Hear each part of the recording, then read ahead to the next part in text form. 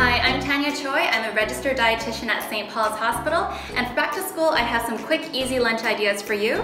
This bento box is colorful, easy to eat, and nutritionally balanced with the protein from the hummus and the starch for energy from these high-fiber crackers, a variety of fruits and vegetables. For other no-cook lunch ideas, just use last night's leftovers. Cook once, eat twice to save time.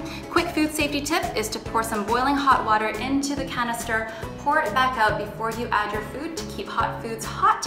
And also, I've just rounded this meal out with some fruit salad. So I hope you like these meal ideas and happy lunch packing.